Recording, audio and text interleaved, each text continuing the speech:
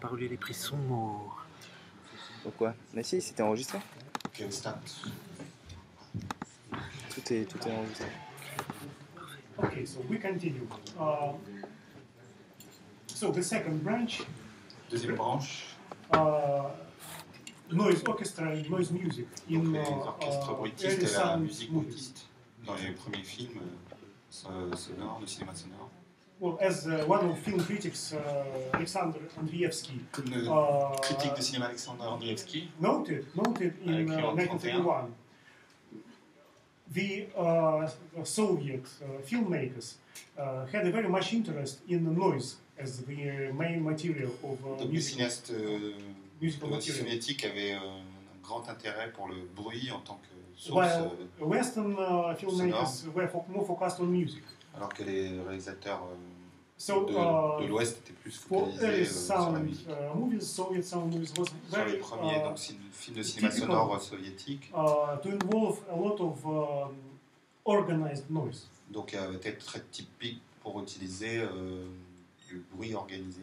It was even more important aesthetically because the idea of early film directors involved in sound cinema Donc les premiers réalisateurs impliqués dans le cinéma sonore was never use soundtrack as a synchronous parallel to imagery. n'utilisaient pas les pistes sonores comme pistes synchronisées en parallèle à l'image. Juste précision, cinéma sonore, c'est un peu entre le muet et le parlant.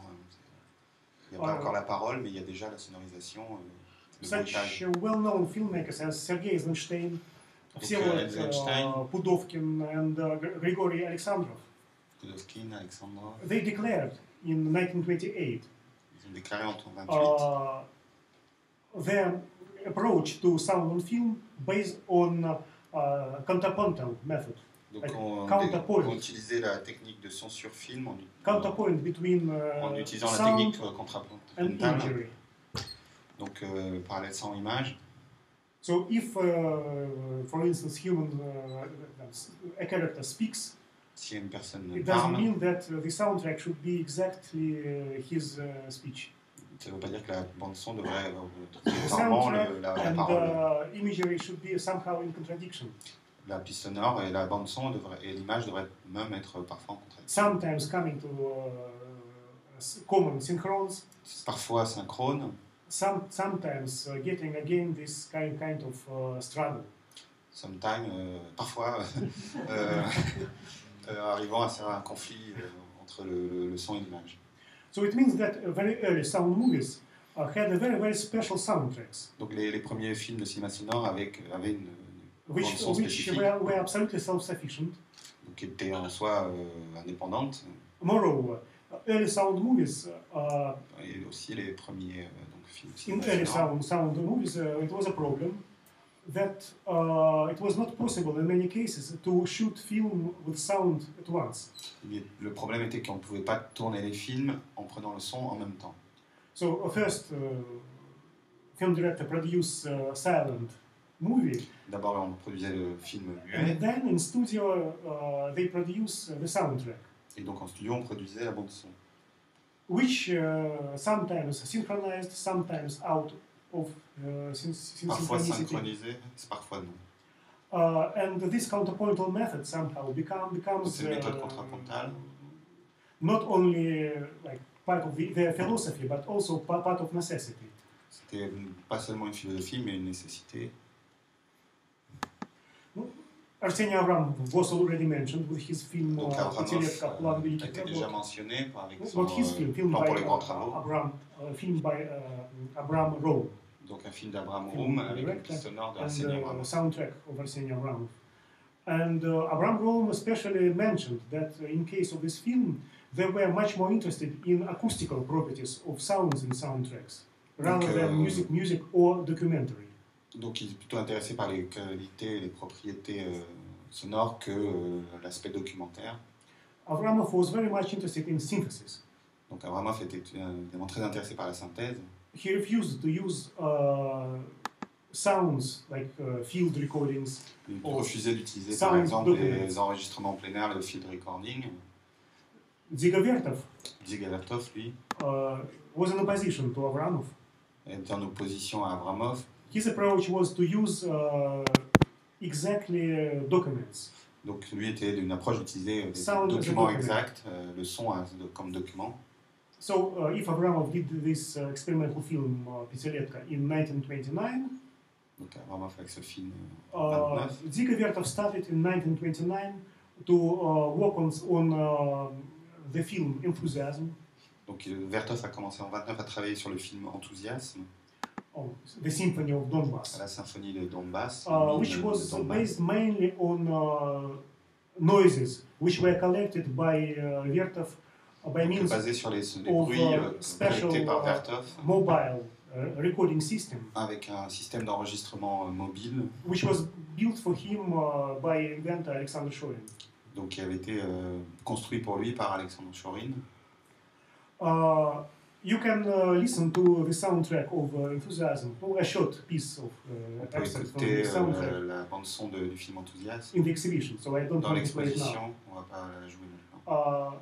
I just want to mention two more characters which are Deux absolutely autres unknown. personnes assez importantes. Everybody knows Dziga Vertov. Tout le monde connaît He's a Vertov. famous. Many people know Arsenij Avramov, Avramov aussi est but connu. almost nobody knows now, even in Russia, composer Nikolai Kryukov Personne même en Russie ne connaît les compositeurs Nikolai Krukov and the genius of noise, et le génie du bruit, the actor and inventor l'acteur et inventeur Vladimir Popov. Popov, he was a very good actor, Donc Popov était un très bon working acteur at MKHAT Theater, au Moscow théâtre, Academical au théâtre académique Theater, de Moscou, one of the main theaters of Russia and Soviet Russia. And Popov, in middle 20s, became very much interested in the ways how to organize noise, Donc Popov est devenu très intéressé dans le milieu des années 20 sur la manière d'organiser le bruit, mainly in the context of theater. essentiellement dans le contexte du théâtre. He was not only acting but also playing with a noise orchestra, Il ne faisait pas que jouer, il jouait des orchestres theatrical bruitistes performances, pendant les performances creating théâtrales, all sorts of noises for theater. créant toutes sortes de bruits pour les pièces. And when sound on film technology was developed, Quand la technologie de son sur film a été développée, it was Popov who became the main technologist of noise, absolute guru of noise c'est for Popov qui est the devenu most le principal technicien de theater directors and sound technicians, if you can say about them as sound technicians in late 20s. But the sound and film technology was used La in technologie parallel de son sur film a été utilisée en parallèle, in early films and in radio theater. donc dans les premiers films et dans le théâtre radiophonique. And Popov, in both cases, was the main figure to produce Et Popov était soundscapes. le personnage central pour produire des paysages sonores. Soundscapes. Now we call them soundscapes. Maintenant on appelle ça des soundscapes, des paysages Popov sonores. called these compositions noise symphonies. Lui il appelait ça des symphonies A symphony like bruitistes, many sounds coexisting. donc avec plusieurs sons coexistants. And his symphonies were like a symphony of the city. Donc c'était des symphonies de During la the ville, day, during the durant la night, journée, durant la nuit, traffic. le trafic, Nature. les voitures, He la could nature, synthesize all sorts of natural sounds. qu'il there combinait are toutes sortes many, de sons naturels, Writings, manuscripts by his colleagues when they écrivait note that how many absolutely different and very, very small variations of different states of sound he donc could create. collectait toutes sortes de variations des fois d'un film de sons. That's him. That's him in 1928. Donc c'est lui en 28.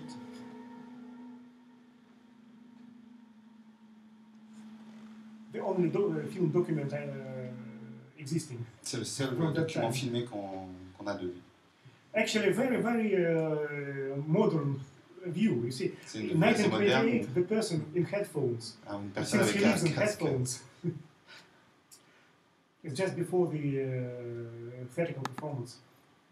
And that's him later, in late 30s, early 40s, À la fin with some of his années 30, noise début des années machines. 40, avec ses machines à bruit. The collection of his machines, some Une série de ses examples machines, from certains exemples. his book, because he published a book, Il a publié un and he livre was et teaching sound designers. il a Moscow. donné des cours aux designers sonores. And that's how his noise machines are working. You can Donc maintenant, on a see comment fonctionnent some ces of machines this sonores. documentary in the exhibition, actually. On a ce document aussi dans It's a l'exposition. reconstruction of his instruments, which was produced by my colleagues Petr Aidu in Moscow and C'est la reconstruction des instruments de Popov aujourd'hui par son collègue Petr Andrei. Aidu and Konstantin Dudakov just now. So this exposition finished in September. Cette exposition vient de s'achever During en the summer. septembre dernier. 70 Exposition qui est pendant des- Vladimir Popov's machines. De 17 ou 70? 70. 70 machines de Popov. And each machine was available, so people could play on all. Et chaque machine était utilisable par le public, tout le monde pouvait en jouer. So that's the very short abstracts from the exhibition. Donc ça c'est une vidéo de l'exposition.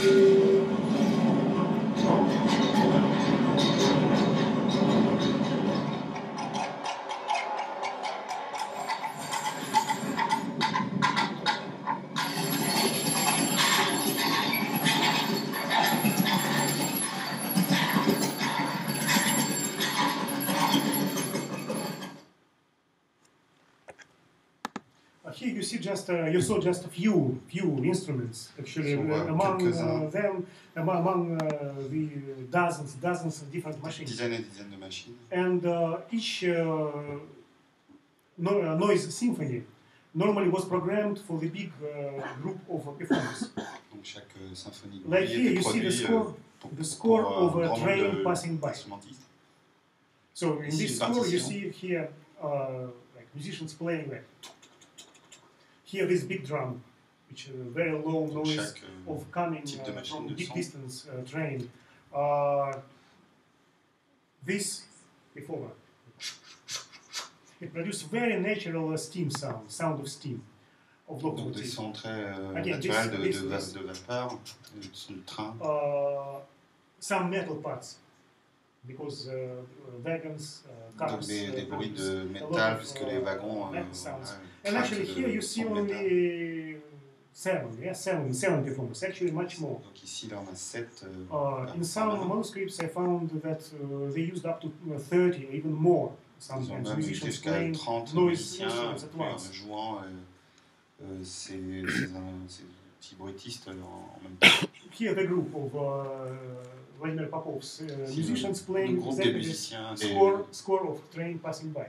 jouant donc là la This partition piece, d'un piece, train of, qui piece passe. of metal. Pièce de Here, métal.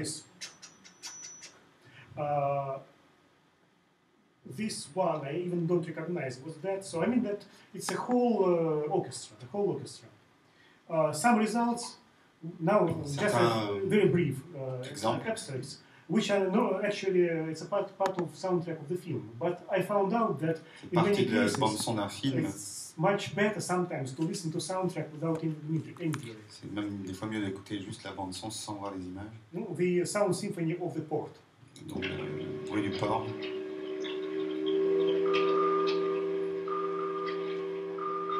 1932. En 32.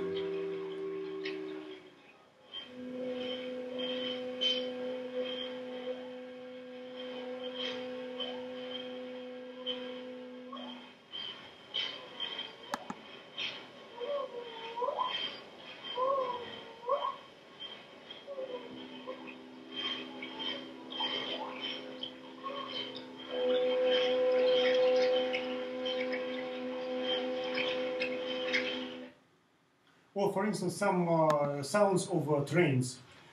It's important that all the sounds, it's not synchronous to imagery. It's just a kind of mental state. So the impression of some situation. Because here you hear trains, but in the film, no trains, just some situation which needs this sort of sounds as a kind of emotional basis. Like the Des fois, symphony il y a of des the sons de orchestra. train, mais on n'a pas forcément le train à l'image, mais on a besoin de cette base émotionnelle dans le contexte du film.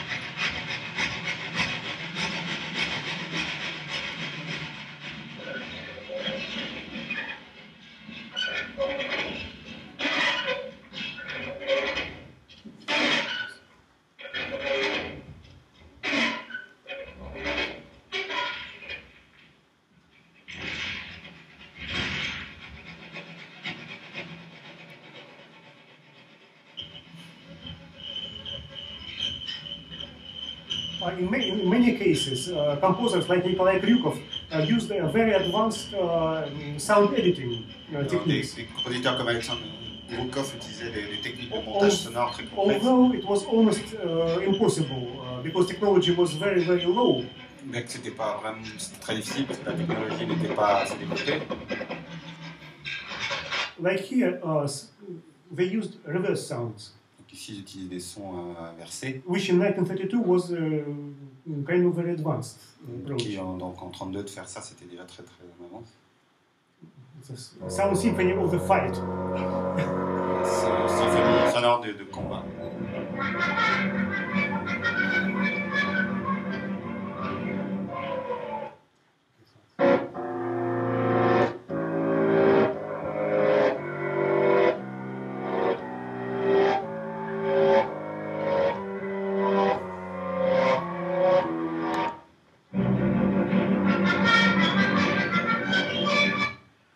In most cases, music and noise were coexisting. Dans la plupart des cas, la musique et le bruit coexistaient. Also, a kind of counterpoint. Ou The contrepoint. musical layer, the noise layer. Arseny La Avramov couche bruitiste et la couche musicale. declared that he considered noise as a different way to organize sound. So, musically, Considérer le bruit comme une autre noise façon not d'organisation. in contradiction with common musical sounds. En So, contradiction avec musical sounds are very easy la organized. musique sound. commune. Noise is a very complicated organization of sound. Le bruit étant une So the music façon is in très between. compliquée d'organiser le son. So between chaos and very, very easy organization. Entre le chaos et une organisation très très précise.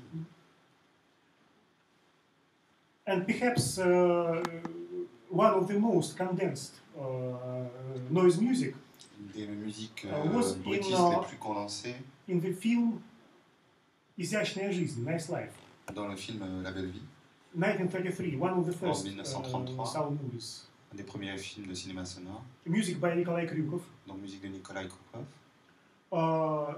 And of course, all noise technology by Vladimir Popov.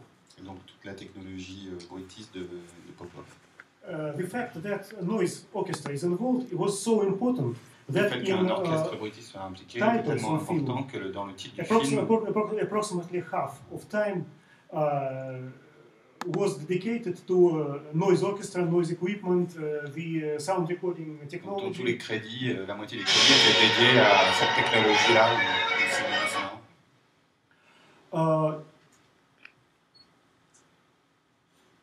Kryukov in this film wrote very common music and noise music.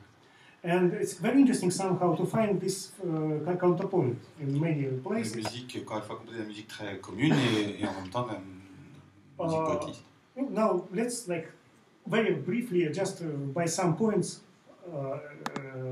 watch this film. Not Regardez, of course, on va regarder tout le film, just mais some- quelques exemples dans ce film. The story about British sailor. C'est l'histoire d'un marin britannique British sailor who came to Soviet Russia qui va en Russie soviétique occasionally, first to work on occasionnellement au a départ Russian ship, pour travailler and sur un then he bateau became russe. the worker on Dneprostroy. Dneprostroy, that's the name of the construction of the electric plant. Donc il se retrouve à travailler sur la construction d'une centrale électrique. So everything starts from this beautiful music, which somehow Ça commence avec une musique reminds, from point of view of the author, some Western. qui en quelque sorte évoque la musique Music. occidentale. The main character, the sailor, Donc le Fred. principal personnage. So he is in fight with his chiefs on the British ship, Voilà, il and he comes se brouille avec to the port son commandant and sur le bateau finally anglais gets a new job. et donc vient sur le port et trouve un nouvel emploi.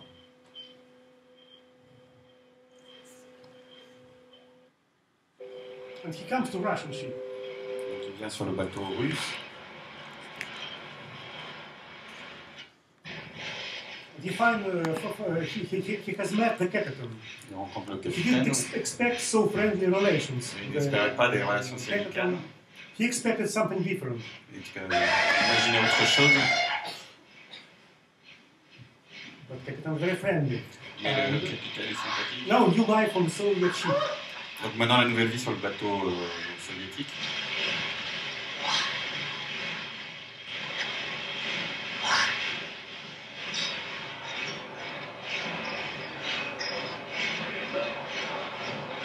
Some symphony Tout l'orchestre bruitiste avance.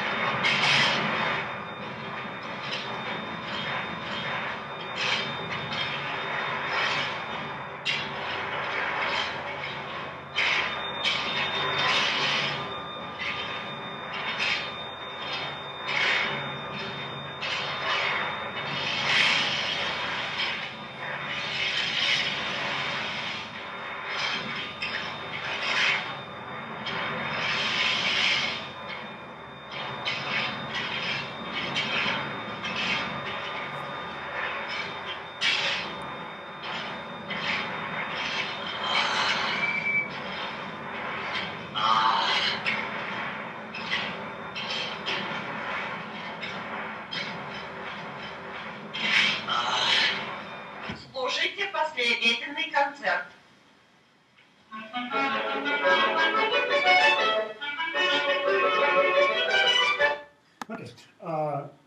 Next, Fred and one of his friends from the ship go to the Ses amis sur le bateau, city dans l'île, for kind of vacation for 2 hours. pour une vacation de 12 heures.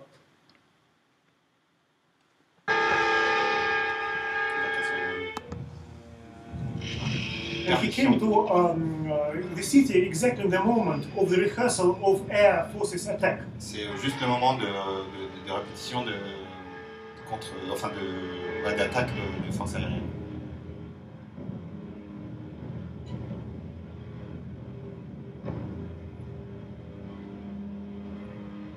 Exercice de défense antiaérienne.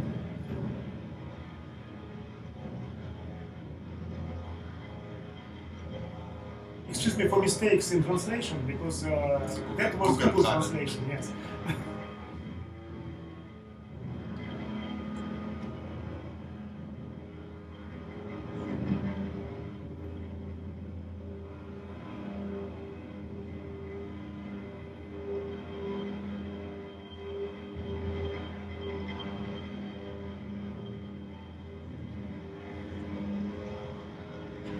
Well, that's difficult to translate. I couldn't translate it. That's the expression by Stalin.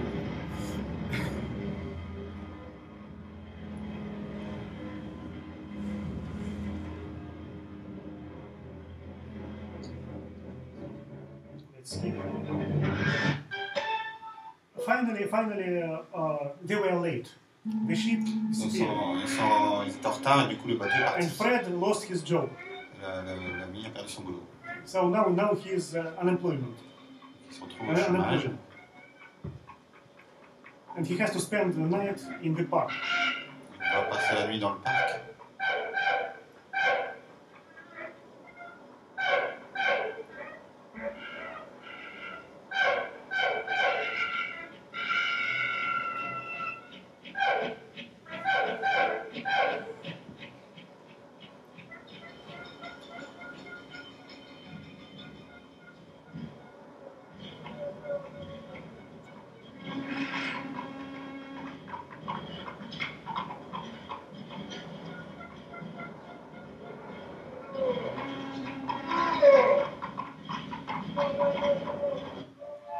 While he's in the park, there is a very, very nice and very beautiful music, no noise, but theremin.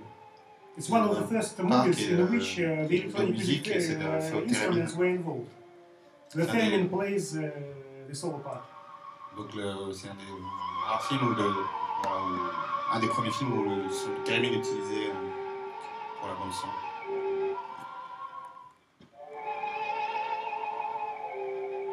The thief. But Marusia. Mais Marussia. Marusia never slept. Marussia ne dort jamais.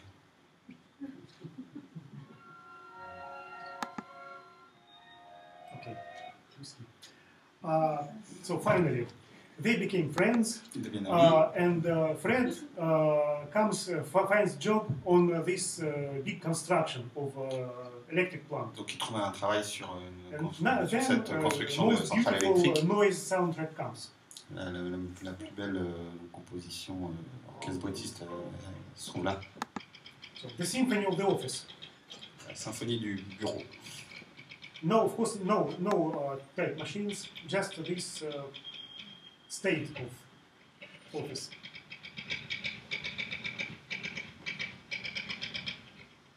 And it's very important because this type machine is a kind of a musical theme. Then you will find the same theme in symphony structures, in special noises. So this rhythm comes many times in absolutely Donc different melodies. ce thème, ce bruit de machine à écrire alors qu'il n'y a pas de machine dans les scènes, devient en fait un thème qui revient, qui représente la bureaucratie ou le bureau.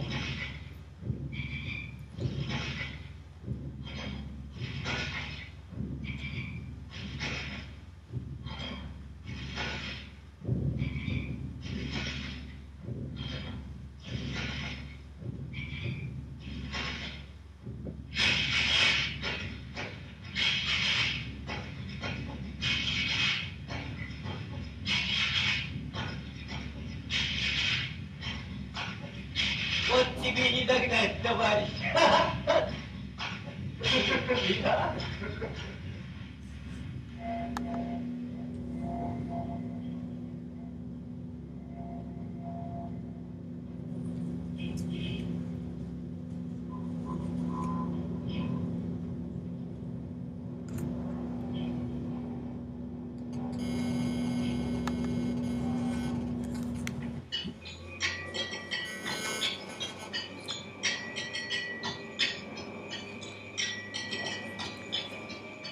Now, this rhythm coming with the instruments. And this sound, Les rythmes viennent avec des instruments. so all possible musical instruments, electronic instruments, Il y a le were involved. thérémine aussi impliqué. Here, the theremin produces the sound of electricity. Le thérémine produisant le son de l'électricité.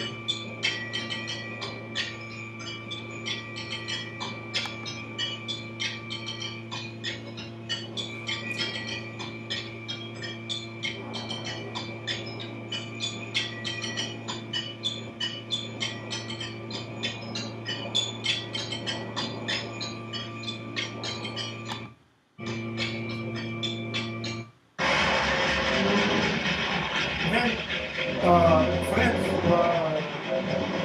doesn't have some particular work and he's found out himself in some very dangerous situation.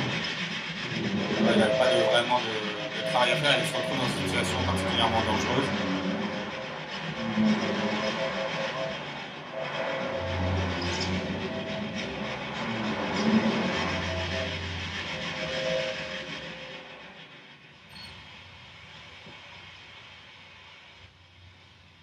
Much more noise coming, but we can't listen to all of it. But actually, then Plus de bruit, mais on ne peut pas tout écouter. he comes to the area where explosions. Il vient dans un secteur où il y a des explosions, dans une mine.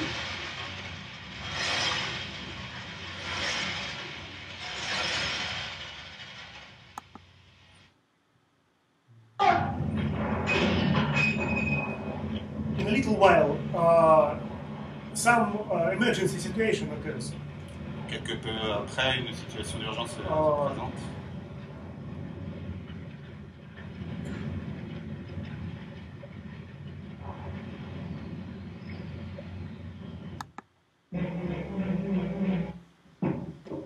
Okay, let's cut it. But here you see again, when the emergency is over, the state of this electric plant, and again some kind of soft and a situation without emergency. So win-win.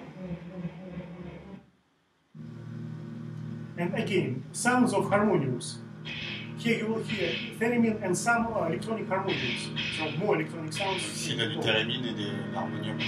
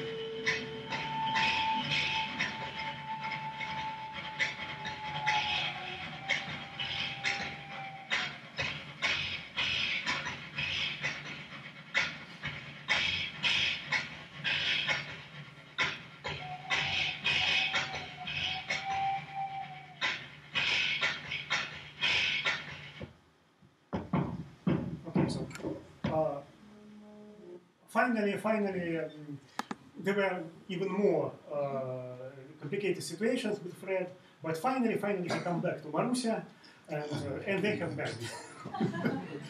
Plein de situations compliquées, mais à la fin, il revient voir Marussia. Actually, the film, 1.5 hours, and approximately 2/3 of the soundtracks are noise music. Le film dure 1h30 et 2 tiers sont la musique poétiste. And to finalize, perhaps even more Pour finir, interesting movie, encore plus Delaying intéressant, People and Affairs. les gens et les The affaires. first sound film, which was produced by main Moscow film company, Mosfilm. Le film de cinéma sonore produit par la compagnie Mosfilm. Mikhail Rom, at that time he was assistant of Alexander Macheret, the film director. Mikhail Rom était l'assistant du réalisateur. Then he became a very important Soviet film director.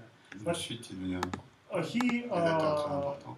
wrote article in which he explains how they created sound for this film. Il a écrit un article pour Of course, expliquer it's comment not ils avaient possible, créé le son pour ce film. Even for the whole lecture to tell the whole story, because it was extremely interesting and very complicated work. They didn't have any possibilities to make serious mixing or even editing, make montage, but Du mixage, du montage complexe, they did it. mais ils l'ont fait. So they created very special scores. Ils ont créé des partitions spécifiques. We didn't find them yet. On ne les a pas encore retrouvées. Hopefully we will. On espère les retrouver. In which they had a kind of time code. Donc dans lesquels il y avait une sorte de time code. Synchronizing imagery and the rhythm of a soundtrack. Qui synchronisait l'image et le rythme de la bande son. And in this film they use a symphony orchestra. Donc ce film il And utilise orchestra. un orchestre symphonique et un orchestre bruitiste. And a sort of very smooth morphing or mutation, like Donc, il y a symphony une sorte de orchestra mutation comes into assez noise. souple entre l'orchestre symphonique devient Noise le comes bruit into symphony sound. et le bruit, l'orchestre Some machines- devenant un peu symphonique. Well synchronized with machines in the imagery. Donc de certaines machines très bien part synchronisées avec les of the machines dans le symphony film, score. dans l'image. And the story is about America coming to Russia to help Russians to build again this Dnepr-Gas. L'histoire, c'est un Américain qui vient en Russie pour aider les Russes à construire It was de manière plus A very productive. popular idea in the 20s that Soviets should take American approach to work, American precision. Une des popularités que dans les années 20, les Russes devaient prendre la précision de la manière américaine de travailler, To multiply it by Russian revolutionary energy pour le démultiplier par l'énergie and révolutionnaire russe, create the perfect country. pour créer voilà. That was a very popular idea. Absolutely unpopular in 30s. In 30s, Americans were enemies. C'est très populaire dans les années 20, mais dans les années 30, les Américains étaient devenus les from ennemis point of view of the state. du point de vue de l'État. Just very briefly, again, titles, a lot of information about noise stuff. Donc dans le And beautiful, générique, il y a beautiful énormément theory. d'informations sur Beautiful l'orchestration et un très beau composition thérémine.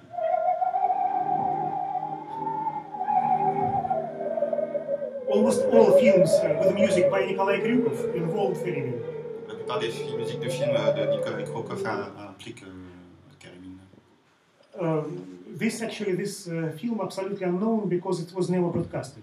So I show you a kind of illegal. Ce film est inconnu parce qu'il n'a okay, jamais été but, diffusé. well, C'est it's not en quelque commercial, sorte un peu illégal de... show, so I think it's okay. American is coming. American is coming to help American worker. Le travailleur américain vient...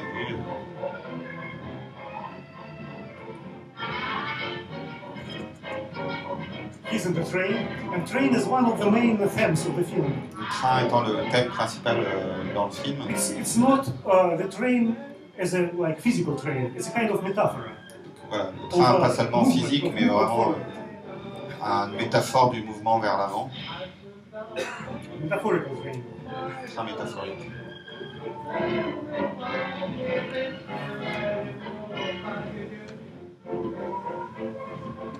A very beautiful work with acoustics. Because you hear this Un beau sound travail avec of l'acoustique. train, Then he will open window and acoustics changes. Ouvre les fenêtres, l'acoustique change.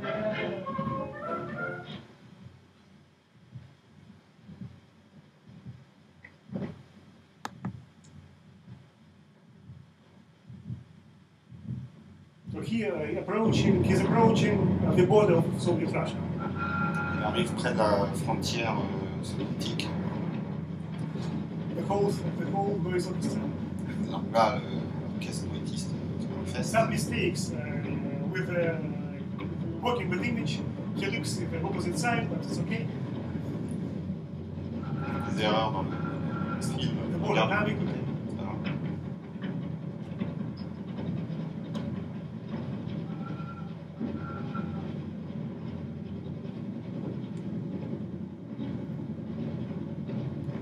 Prolétaires de tous les pays, unissez-vous. In translation.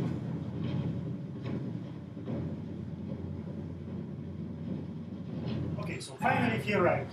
He comes to the construction. Donc il arrive et il vient sur le site de construction. Et donc là on a un paysage sonore de construction.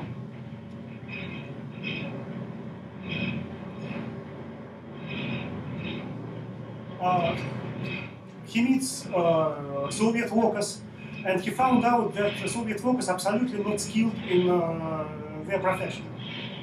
And Il se rend compte que they les started competition. travailleurs They started competition. soviétiques ne sont pas du tout formés dans le métier qu'ils doivent mettre en exercer.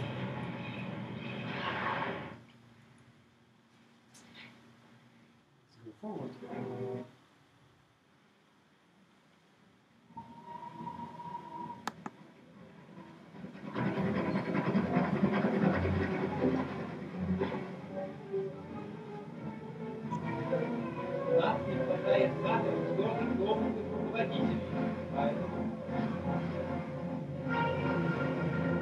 Поэтому мы решительно выдвигаем рабочих And his competitor, Russian worker Zakharov, the chief of the sector, he's absolutely not skilled, but he is conducting.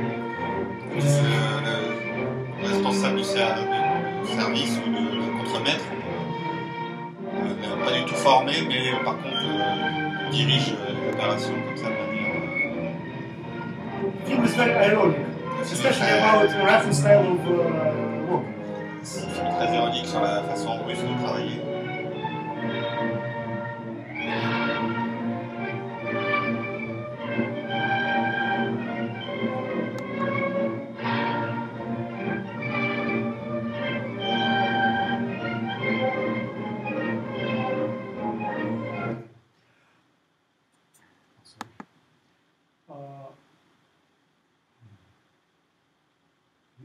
Beginning of competition. The competition starts. Donc là, il y a une idée de. It's not doesn't start.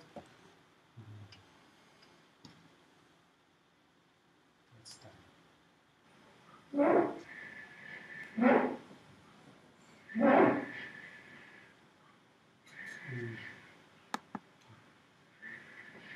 What do you think this machine is? A music box? So from the very beginning, so these machines were considered by Americans as music box because they were in very bad condition.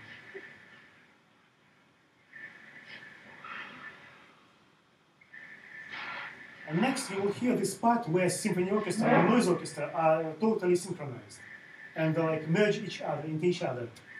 On entend une partie où But at the same l'orchestre time, noétiste et l'orchestre symphonique se synchronisent. I recommend to notice that they use phonogram. So the pre-recorded orchestra, then they speed up the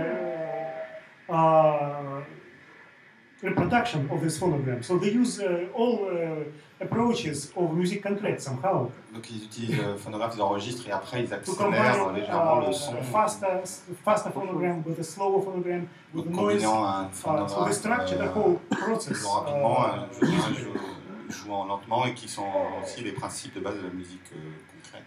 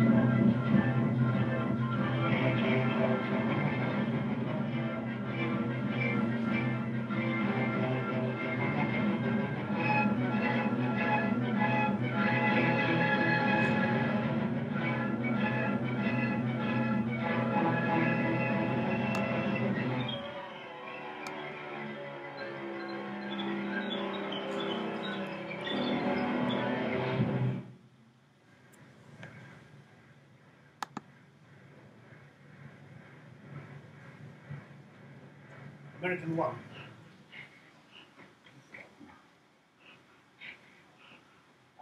But this worker, Zakharov, he never gave up. So finally, after heavy drinking, he found out that it doesn't help. And he went to special courses. So again, a lot of sound metaphors for all that. Il s'aperçoit qu'il est pas du tout aussi efficace que l'américain, donc il décide d'aller prendre des cours. And perhaps we will finish with this video. It's a part when kind of metaphor again. So he and the group of workers, they are in the class. Qui sont en cours. And this class is like a train, so it's in the motion, so classe, everything is like that. Dans un train. And the wind and coming and they're moving forward to the Ils vont en avant vers la connaissance. And it's a very interesting organization of noise. Because it's Donc a kind of organisation très intéressante very du rhythmical bruit, structure, très which is rythmique, following the process of getting knowledge. So each qui new suit le idea, processus de for instance, they found out how d'assimiler de la the steam connaissance. works in the engine. And this Donc, engine starts to work, and steam starts to Donc produce la sound. vapeur, So the whole process comes to some climax point. donc c'est un certain The text point, itself is a sort of, it's not really a rap. It's not rap, but it's like a rap, because the text is not information. It's a kind of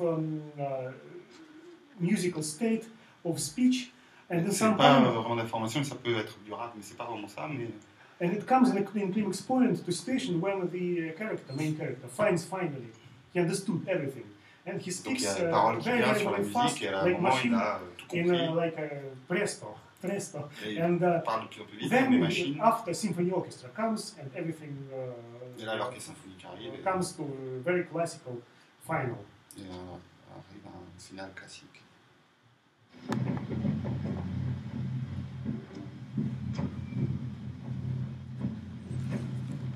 It's slightly cut. Slightly cut.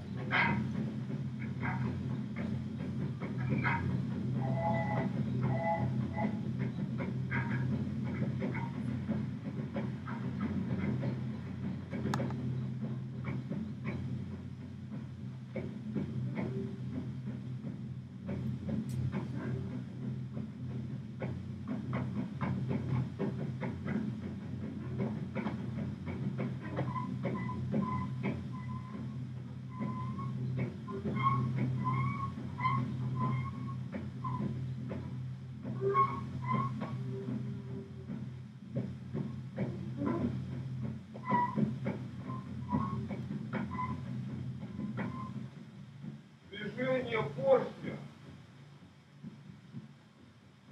конечно, стало быть, достигается тем,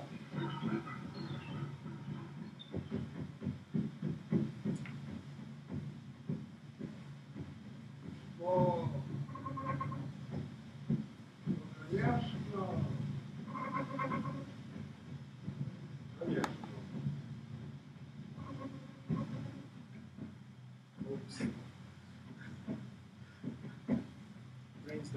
Du mal à assimiler, alors le train ralentit, il ne trouve pas ses mots.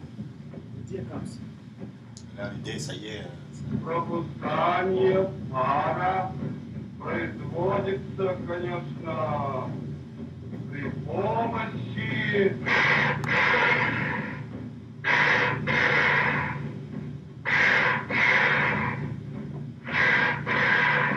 при помощи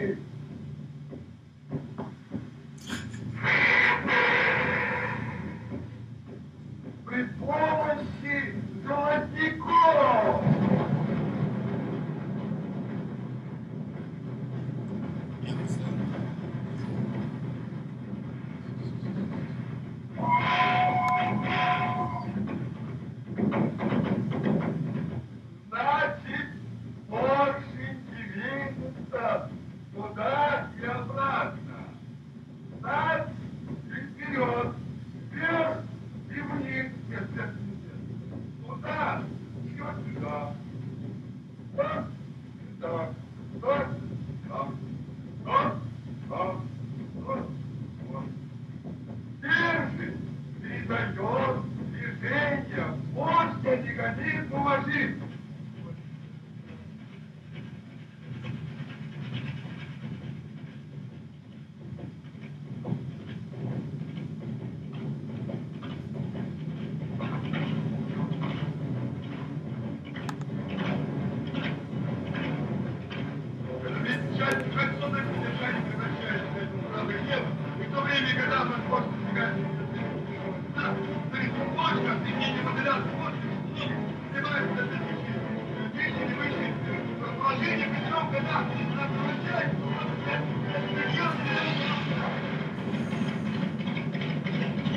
Закон служит для превращения применения движения партии вооружения для движения маховика.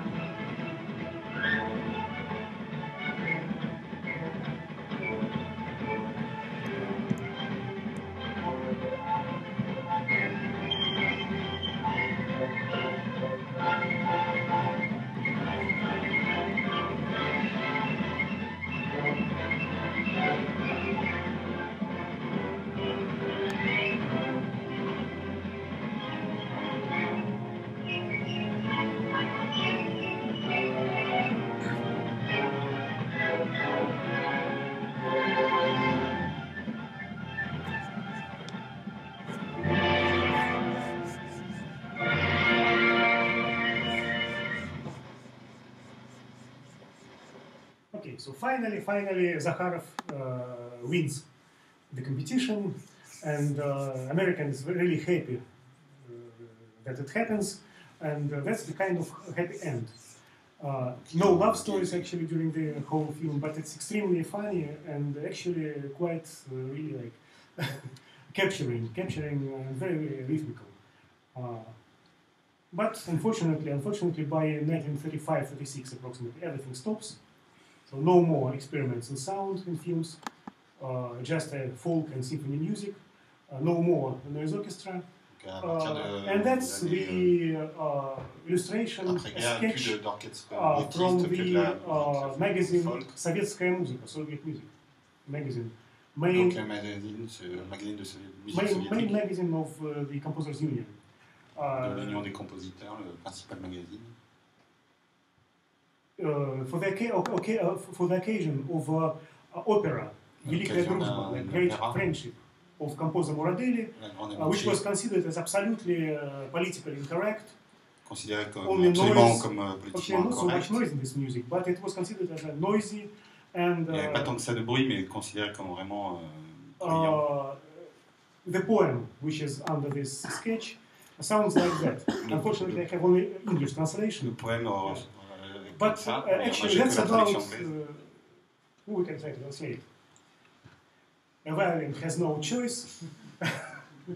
It is replaced by dredger voice. So only machines replace all natural feelings and all natural human abilities to love, to make poetry. I mean, it's all about that, and finally it all comes to the sort of musical mass murder box. So all noise music, all experimental music was considered as a mass murder Toute la musique bus. autiste et la musique expérimentale était considérée comme mass murder, voilà, Yes. un crime contre l'humanité. So this poem and this sketch and this particular magazine, this issue came just after the meeting of Communist Party, which then was followed by a meeting of Composers Donc il y a eu Union. une réunion au siège du Parti communiste qui a été Like, suivie par une réunion à l'Union des compositeurs. All experimental activities were totally frozen. Donc for toutes les tous les dozens travaux of years. expérimentaux ont été complètement gelés pendant une And douzaine d'années. even now, it's still somehow in kind of latent form. Et même encore aujourd'hui, on est dans une forme toujours un peu latente. I mean, that was kind of really final point.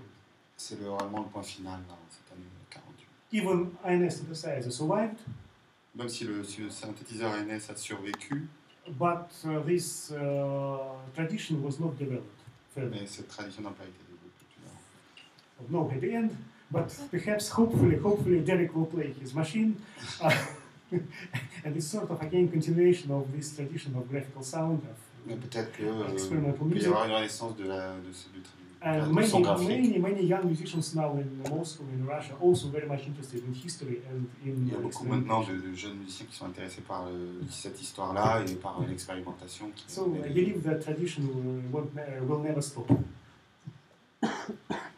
Maybe we go for question because we late. Any questions?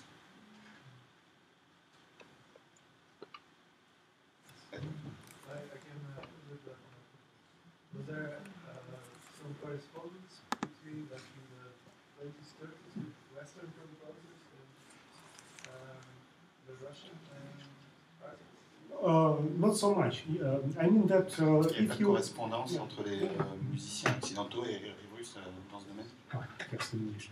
Okay. And for instance, of course, Russian musicians and artists knew about Italian futurists. Par exemple, les musiciens russes But connaissaient les futuristes italiens. Intonoromori, the Italian art of noise, somehow was not considered by Russian musicians as predecessors. Ils n'étaient pas considérés comme, So pour les Russes comme étant leurs they knew, prédécesseurs. but actually they had completely different approaches, Mais philosophical and ethical. Des approches philosophiques et esthétiques totalement différentes. Actually, Russian inventors were quite well informed. Les inventeurs russes étaient For en fait instance, plutôt about inventions bien of informés. Oscar Fischer and Par exemple, les inventions d'Oscar Fischer. But again, this information came much later than they invented their own technologies. Mais And, c'est venu bien plus tard que quand ils avaient inventé leur propre Regarding technologie. noise music, it seems that there were Musique just poétiste. no somehow parallels. I mean Pas that vraiment de parallèle.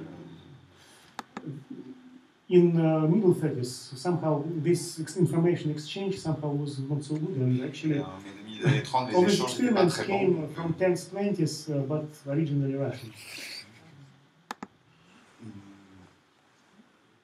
Est-ce que par exemple Pierre Schaeffer ou Norman McLaren ont payé leur dette par rapport à Is Pierre Schaeffer or Norman McLaren recognize this as a legacy of history? On parlait d'une histoire censurée ou It's a censored history, or You mean dans quelle mesure elle a pu sortir des frontières en fait de... and does this censored history could still go out of Russia and meet people like McLaren or Schaeffer? Or You mean did Schaeffer knew about these experiments? Oui. Of course Yes. not, because even Russians No, didn't know. Non, ils ne Because, savaient pas, parce que même en Russie, ça avait été You rayé. know, all these movies, they could not even be broadcasted because it was already politically incorrect and it was Ces films, on ne pouvait quite pas les diffuser out parce qu'ils of étaient official policy. politiquement incorrects. de So toute façon. it seems that we are somehow lucky that now we can still find these movies. Non, en fait, and on a la which- chance de pouvoir retrouver In ce genre de late film. 30s, it was absolutely all the stuff was disappeared. It was not À la fin existing. des années 30, tout And, avait disparu. On sait tout The disparu. problem of information exchange with the Western countries was in language. Le problème était aussi la question de la langue. There were many articles in Russian about Il y avait graphical beaucoup sound, for instance. d'articles But, de presse, mais qui étaient en russe. I know only 4 articles, like one in French, one in German, I think, and 2 in English. Il y a eu, je connais seulement 4 articles Which were not hors so de Russie known, qui parlaient de ça as I en understand. français, en anglais, en... So, and Western people could not read Russian, and so Voilà, il y avait un problème de langue. So that Chaplin found enthusiasm.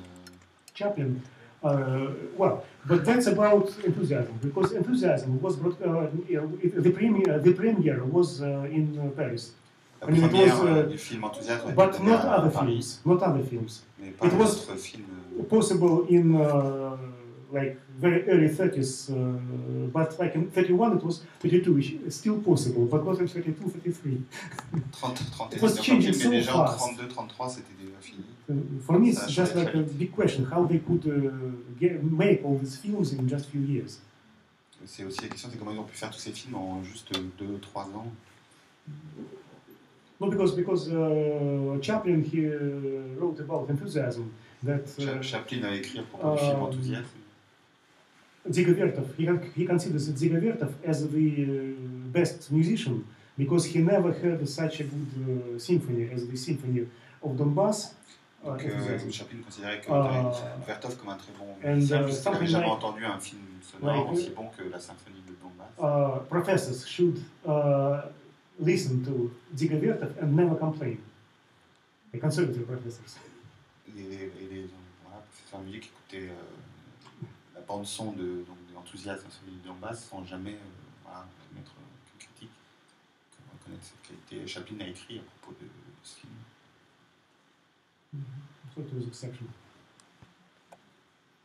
Vous dites que l'ANS constitue la fin des inventions majeures de cette époque-là.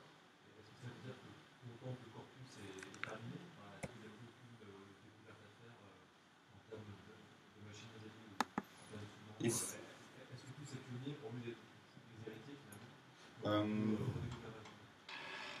So if INS is the last really pushing forward machine, is there still some followers that experimented things, Yes. or people that used INS in different ways? Well, INS was available for musicians since its INS a invention. toujours été à disposition des musiciens depuis son invention. The problem again that after Stalin's epoch, in like Khrushchev, Brezhnev's epoch, I mean during this like how to say the time when of total deficiency, for instance, there were also deficiency on clever people somehow and À l'époque de people la with, décision du régime with de unusual Staline, way of Brezhnev, thinking. Because well, you know that Si many déficience de millions capacité à- millions of Russian intellectuals were shot during Stalin's repressions. Donc aussi beaucoup d'intellectuels ont été tués. So the Sous la best période staliniste, intellectuals et- disappeared. Donc And les meilleurs intellectuels ont disparu et even these instruments like INS were available. There were no musicians who really wanted to work with it. même si l'ANS était à disposition, il n'y avait pas vraiment de musiciens qui voulaient travailler Only avec. Stanislav Krejci and some just few musicians like Eduard Artemiev who were working with them anyway. But not new generation. Never young musicians come until approximately 1992 when we founded the Theremin Center. Because we started somehow to revive this culture. And after that, not many, but some young composers started to work with the INS. And now it's quite popular. Il y a eu des With the et generation maintenant, il y a, ça coming devient from assez 90s. Like younger Depuis les people, années 90. 25, 30 years old now. So they know history somehow and they very much involved in idea to Maintenant work que with l'histoire est plus Hans, connue, ils sont rhythmical. comprendre aussi s'investir plus avec l'ANS, Maybe avec a le little bit later. rythmicon. So it happens not so often. still. And how Tarkovsky came to, how come Tarkovsky came to use INS or Well, it was the only electronic music studio at that time in Soviet Russia, in Moscow, where c'était le studio de musique électronique à l'époque, based on Muzin's INS synthesizer. basé sur le synthétiseur de Murzin. And Tarkovsky was working with Eduard Artemiev.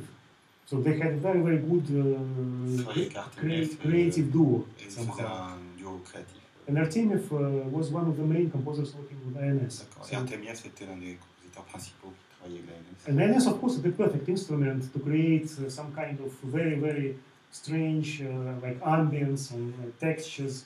C'est un instrument parfait pour créer des sortes d'étranges Which- ambiances Quite close to the Atmosphere. aesthetics of Tarkovsky. assez proches de l'esthétique de Tarkovsky. J'ai une question un peu tard. Dans tous ces pionniers russes dans cette histoire, j'ai relevé qu'il y a une seule femme.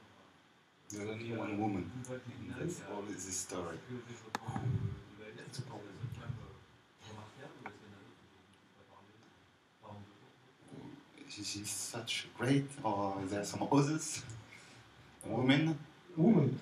Well, unfortunately, it's also kind of Russian problem. Not so much, women were involved, especially in musical avant-garde. Il n'y avait pas tant que ça de Sophia femmes Gubaidullina, impliquées of dans course. la Sophia avant-garde Gubaidullina, musicale. c'est un she peu did aussi, one piece, a very beautiful piece, with INS synthesizer Elle, in 1968. elle a écrit une très belle pièce pour la That's synthèse it. ANS en 68. No more women composers involved in Mais pas experimental electronic music. d'autres femmes compositrices before impliquées dans la early musique 90s. électronique expérimentale. Now a lot. Avant Now a lot. les années 90. Maintenant, oui. Mais... And of course, in 30s, Esfir Shub, great film director, and she was actually one of the first What's who her name, involved you said? feminine in the. What's her name again? Esfir Shub. Esfir Shub. Donc une réalisatrice It's de not Russian films name. vraiment très talentueuse et qui utilisait notamment la théramine aussi. Mm.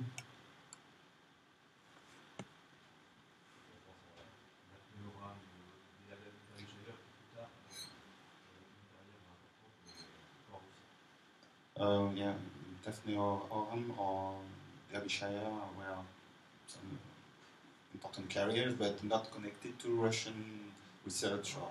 I don't think that they knew about all these experiments.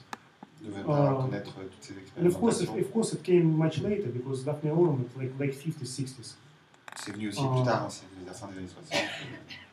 Although, of course, it's like extremely beautiful machine, Aramix, and really Même si enjoy experiments. Oram qui a développé une machine fantastique, la machine Oramix. For me, it reminds quite a lot early 30s or middle 20s in Russia. I mean, Ça me rappelle within très, Polish. très fort le milieu des années 20 ou le Again, début it's des not, a années 30 question en of, Russie. it's not a question of priorities, of course. Because for me, again, so I mentioned these early experiments mainly because it's really important somehow to know and to follow this story, how actually so great culture was totally smashed, and well, how these relations between authoritarian state and cultural L'intérêt aussi est community de restaurer could develop. une culture qui était totalement laminée par l'État totalitaire. Donc c'est aussi un travail historique, ce n'est pas seulement sur les questions de temporalité et de l'esthétique d'une période, mais c'est aussi exhumer une histoire qui a été longtemps oubliée.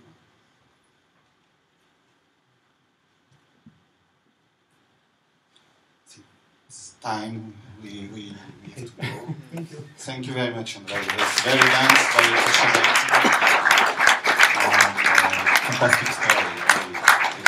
Incredible document.